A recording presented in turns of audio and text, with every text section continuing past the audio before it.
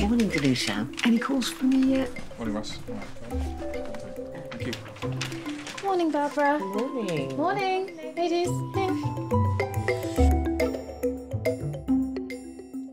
Some say this is the worst pain I've had in my whole life, without any real physical signs of pain, so it can be really tough. We have a complex job in assessing that. Sometimes I could have a patient sitting there saying they're hurting 10 out of 10, and yet they're sitting there like you or I. Just begins to ache, even with the tablets. It's not clear to me why he is the way he is, this catastrophic pain and what he is telling himself about it. But there always is a little bit of concern. Am I being manipulated? Is this really real? You don't always know how to verify their complaints. You feel somewhat exploited. It is a very unpleasant feeling. Sometimes we say, oh, she's coming with back pain, but I don't think that she's really in pain. But really, even if someone's in pain or distress, it doesn't have to be in how they present themselves. That doesn't mean that she's not in pain. I used to be one of those people that used to say, oh, well, they probably just want attention. People are in pain.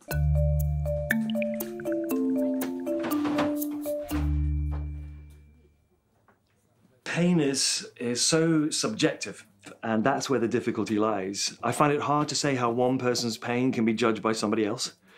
You have to show the patient you're empathetic towards them. There is a pain. Pain is real.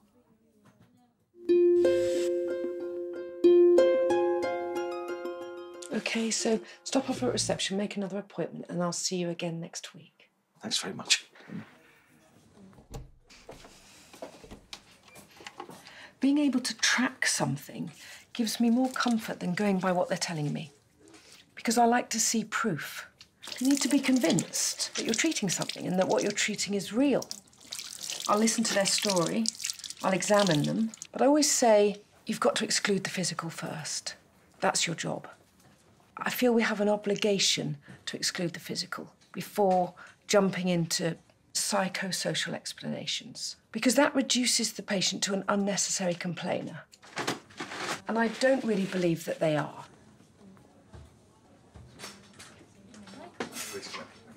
So obviously it was probably about 6 months ago now since I last saw you, and it's not really been getting any better. It's got quite a bit worse over the last week. The terminology, psychiatric and psychological, have a stigma attached to them that's not intended. We accept that patients with long-term pain will have a psychological component to it, but actually labelling it as that, it's a subtlety. If you present the explanation for pain as completely airy-fairy psychological, that's up to you. Then they're going to go away dissatisfied. So you've got to lead them in gently. If you start from the body, then it's not threatening, and you can approach things through the body. The fact that you tell them that there's something wrong physically, just that gives you a certain sense of relief.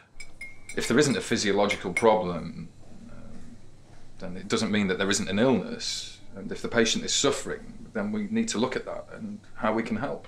You focus straight away on a biological type approach to it. Sometimes the psychological feelings get more brushed over, perhaps. There's not enough space in the consultation. Can I make an appointment, please? Yes, certainly. What name is it? Helen Thomas. I recognise that we're trying to promote learning by giving choice and allowing people to get it wrong. We learn by doing, not by being told what to do. I get that. But it is very difficult not to give advice when I can see that that advice could be really helpful. Trying to allow myself to listen objectively and to sit with the fact that actually the patient might want to do something wholly unsensible, yet allowing that to happen if that truly is what they want. Patients have to embrace our suggestion because they think it's the right one, not because we want them to follow a particular option. If we propose something that's inconsistent with their knowledge or experience, then they're just not going to listen to you. People feel let down by their doctors. The satisfaction rate is very low. basically because we don't solve their problem. I think it's important for them to take ownership. But often, as soon as they feel a little uncomfortable, they'll shift to a different prescriber. And I honestly think it's like a ship without a rudder.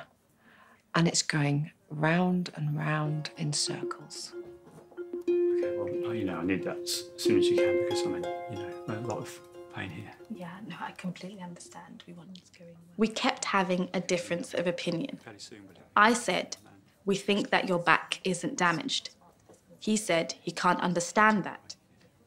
There have definitely been times where I've done what they've asked, just purely because it became so antagonistic in the consultation. That's what I've done.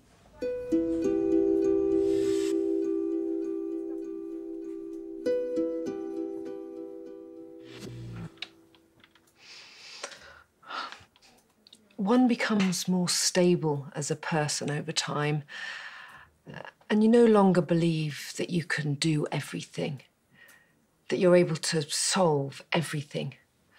Young doctors can have that belief that they can solve everything. Treatment has to be tailored to the patient's needs. Prescriptive guidelines promoting one-size-fits-all is not acceptable.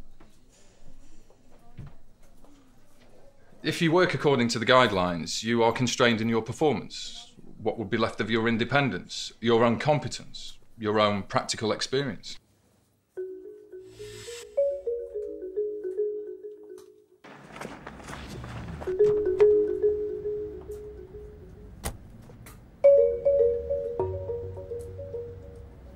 I mean, it's a dual role for us.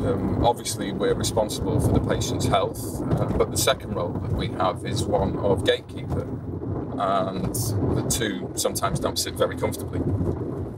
And it all lands on our doorstep. It's not only we who face the system, we act as mediators between the patient and the system. Not only do we work with the patient against the system, but we have to work with the system as well.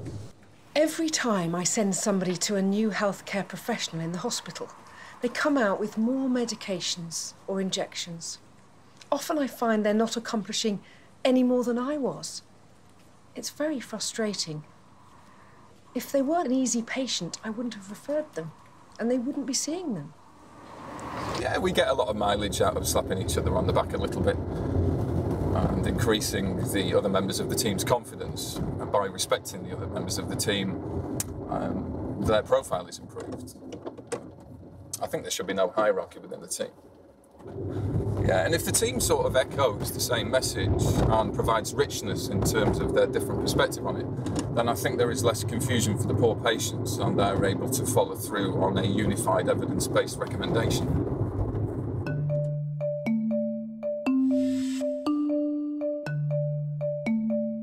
You forget how much chronic pain affects the patient. I mean, they lose their job, they get emotional distress and depression. They need compassion and understanding, and can't give them that in a pill. You become a doctor not to tell people, I can't do anything, I can't find anything. And you have this perception of yourself as well, that you're going to figure it out. And when you can't figure it out, it's frustrating. I try to listen to the patient, sort of empathise, trying to see where the patient is coming from, but not letting it get too personal. I've used the phrase detached empathy. See the consultation as a journey rather than this is my one chance and I have to get it all done in one go. Then you both have a more realistic expectation of where things are going to take you. It's about moving away from that stuckness and creating a little bit of momentum. You know, when you push a car, it's the first movement that's the hardest one, and then it builds. Right, see you tomorrow, guys.